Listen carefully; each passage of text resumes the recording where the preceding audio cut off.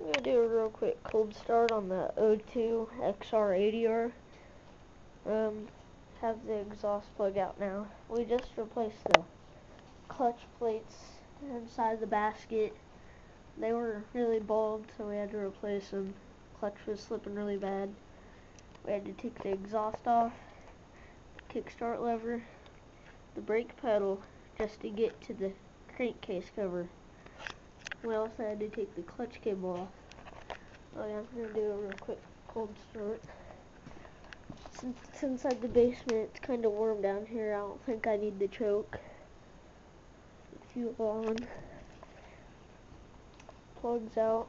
Let's give it a kick or two.